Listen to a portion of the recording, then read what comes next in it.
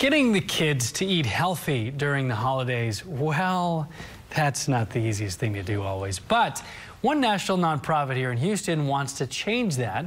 So joining us to talk about Brighter Bites is Lisa Helfman. Thank you for joining us. Thanks, Jacob. Okay, say people listening say, wait, during the holidays, get them to eat healthy. So how do we do it? Where do we start? You know what? You have to make it taste good. Yeah. And you know what? Produce tastes good if we just help it just a little bit. We add a little something.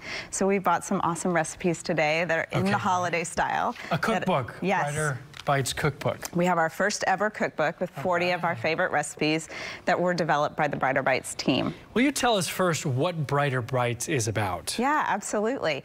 So we are trying to create communities of health through fresh food everywhere we go. We started 7 years ago in one school after my son rejected cake in a birthday party and asked for fruit, literally.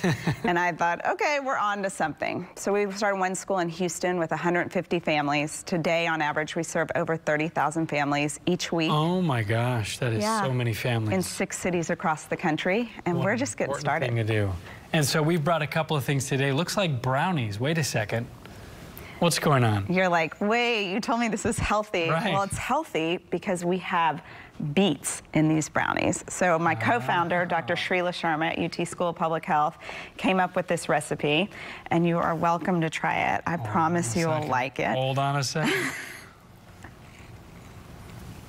Wow. Right? It tastes like a brownie. It tastes like a brownie. Beets have natural sugar, so you don't have to add a lot of extra sugar in them. They're very sweet. They make the brownie really moist. And your kids really will never know, and they're getting a lot of nutrients. I'm still chewing. I know, good. Okay, so I'll keep going. So this is our Brussels sprout pear salad. It's beautiful for the holidays. I put it on my Thanksgiving table every year. You can do the same at Christmas or even just for lunch. The sweetness of the cranberries added. Brussels sprouts are super popular. Wow. Maybe when we were kids, they were boiled. They weren't that excited. Right. Now we're jazzing them up and getting people, showing them that this vegetable can taste really delicious. Wow, it does taste really good. And a pumpkin shake? Yes, so that's okay. It's our pumpkin spice and everything nice smoothie because we're a little bit kitschy at Brighter Bites to make it fun.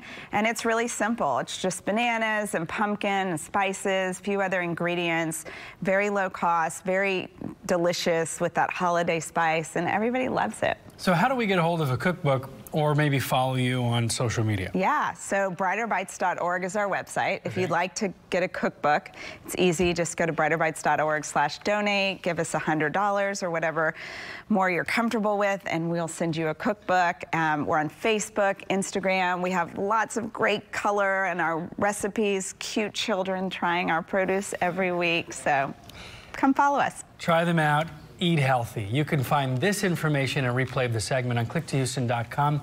After the show, we'll post it under the community page, and we will be right back.